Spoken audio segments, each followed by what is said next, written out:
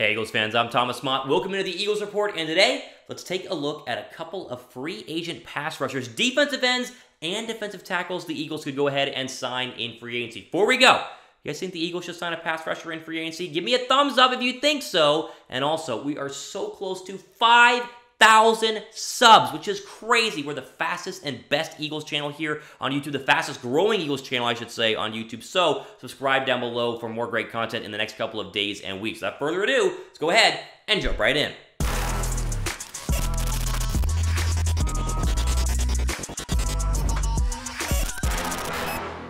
Let's start talking about defensive ends by saying it is not by any means the #1 priority for the Eagles this offseason. They need corner help, and they need wide receivers, and we know all of this. But at the same time, with almost $50 million currently in free cap space, that's before they make some additional offseason moves, they have plenty of space to go ahead and tinker and maybe get a couple of guys in free agency, and one could be a pass rusher. We love Derek Barnett. We love Fletcher Cox. We love the fact that Malik Jackson comes back. We love Brandon Graham. We can never have enough pass rushers. If there's a chance to go out and sign another one, I think the Eagles should go ahead and do it. So #1 on the list, and #1 on everybody's list, is going to be pass rusher Jadeveon Clowney, who's going to be a free agent from the Seattle Seahawks. He said he does not want to be franchise tagged, so most likely he will hit the open market. Now, a couple of off seasons ago, the Eagles wanted to go ahead and try and get Jadeveon Clowney, but he eventually ended up with the Seattle Seahawks. The trade deadline didn't make a lot of sense for Philadelphia at the time. Maybe they rectify that by going ahead and signing him. The deal is not going to be cheap. North of $20 million a year is what he's going to be requesting, according to multiple sources.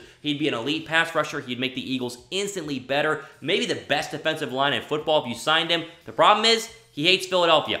I mean, literally, he has quoted and said, Philadelphia has the worst fans ever, and he injured Carson Wentz in the playoffs. Do we really want him overall? He would be incredible. I would be willing to forgive him, but at the same time, this is a guy who's going to cost a lot and doesn't really like Philadelphia and might get better offers some other place. So I wouldn't count Jadeveon Clowney as a very likely candidate, but he's a guy, if you could somehow get him, good Lord have mercy, would the Eagles be insane in terms of roughing the passer. Imagine having Brandon Graham as a rotational D-line guy. Like, they could go for a NASCAR lineup where they go fast and go Barnett, Clowney, Graham, and Cox. That would be the best pass rushing foursome in the NFL in a very, very long time. #2 on this list, Shaq Barrett from the Tampa Bay Buccaneers, who apparently wants to stay in Tampa Bay, and they might franchise tag him, but if he hits the open market, this is a guy you would have to throw a lot of money at. He could be great. 19.5 sacks during the past couple of years. 19.5 sacks last season. That's more than he had combined in his entire 5 seasons in Denver. It's going to cost $16 to $17 million a year to go ahead and sign him,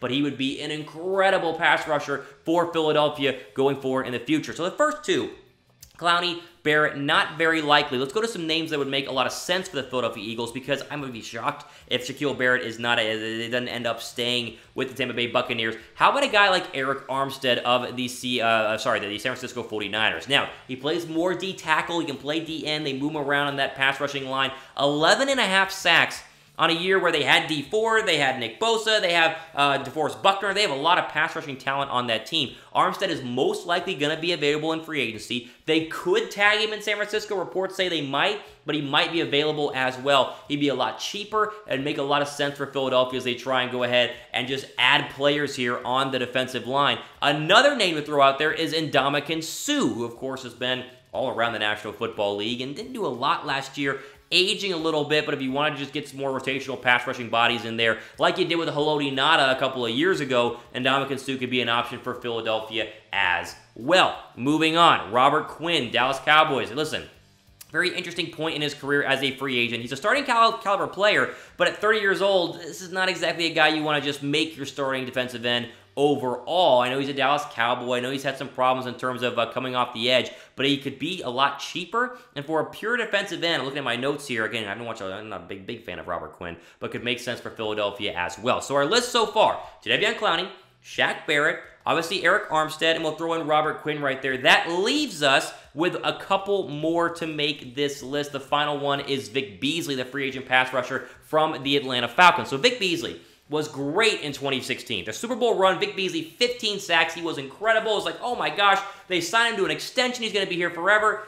he is garbage. Like, Vic Beasley's been terrible the last couple of years. This past year in Atlanta, he had like 2 sacks until he got to week 6, then rattled off a couple there and finished with 8.5. They're paying him $12.5 million, and Falcon fans were like, enough. We don't want him. Don't re-sign him. No more player options. Get him off the team. So the Falcons came out and said, hey, listen, we're not going to re-sign him. No worries. We're going to let him go. He's going to be a free agent. Now, he's aging, hadn't been that good, but that means you can get him for cheap.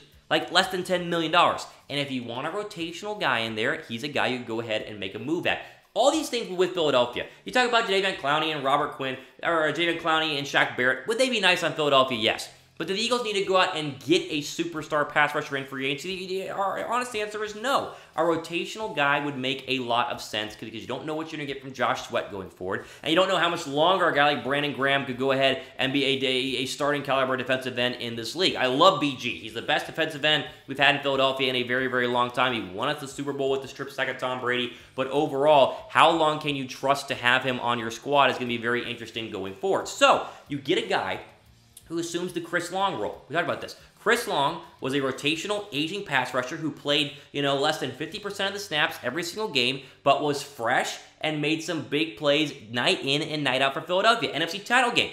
If it's not for his arm hitting Case Keenum, Patrick Robinson doesn't have the pick 6, and the Eagles' comeback might not have ever happened. You need to get a guy to fill the Chris Long role, and a couple of these guys on this list make a lot of sense. An Eric Armstead, a Vic Beasley, a Robert Quinn. Not too expensive in terms of what you're going to have to cost on the open market, but could make sense from a rotational pass rushing standpoint because the Eagles, at times last year, really struggled overall rushing the passer. Like, they had some really good games. They had some really bad games, and I think if you add one more in there, it could make a lot of sense. You get Malik Jackson back at D-tackle, so you have a scenario where you have, former All-Pros and former Pro Bowlers up and down the defensive line. The more pass rushing you have, the better your defense is going to be. Just ask San Francisco, who had the #1 pass rush in the league this past year, and went on to go all the way to the Super Bowl. They just fell short later on in that game. But still, we're very, very good in terms of pass rush in that game overall. We've talked about it before. Defensive end is not your #1 priority. Your #1 priority this offseason is cornerback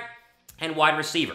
I don't care what order it is. And I've said before, you get your cornerback in free agency, you get your wide receiver in the NFL draft, but at the same time, with $50 million of available cap space, maybe, just maybe, the Eagles go ahead and get a pass rusher as well. What do you guys think? Let me know in the comment section down below if we should get a pass rusher. Now, if you think we should, let me know which one you guys would like us to get. Let me know in the comment section down below because I'm very curious what you guys think in terms of which pass rusher from this list makes sense, if we even need a pass rusher. I read and interact with every single comment, so go ahead and comment down below. And finally here, on the Eagles report, just to kind of sum it all up together, free agency starts March 15th, 16th. We said before, $50 million in cap space. Here's the honest truth. The Eagles are going to make moves. They're going to make a lot of moves. They're going to get some good players. And I think what we will see at the end of free agency and the end of the NFL draft is a very different looking Eagles team, but a lot better of an Eagles team overall. Yes, they're going to get a wide receiver. It just depends on if it's a free agent or if it's the draft. Yes, they're going to get cornerbacks. It just depends if they're going to re-sign Darby and Mills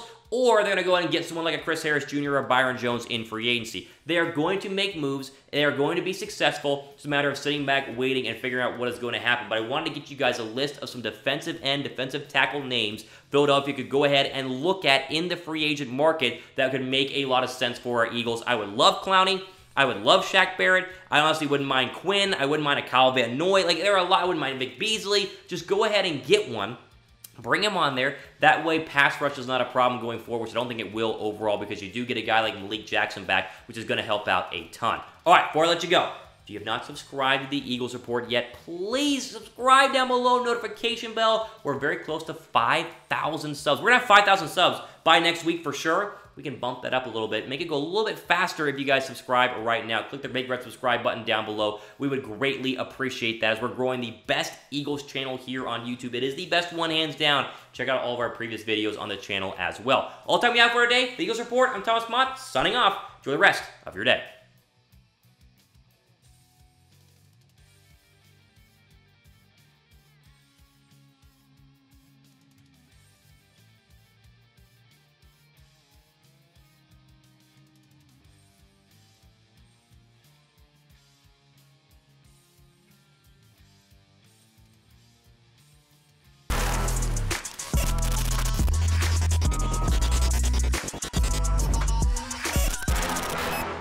Did you like that video? Thanks for watching, but why don't you click this video right here, because we did it just a couple of days ago, and guess what? It's about the Eagles too. Like that video? Why don't you subscribe right down here? That way you're notified whenever we release more videos here on the Eagles Report. It's the fastest growing Eagles channel here on YouTube. Video, subscribe, click them right now. Go ahead, click them.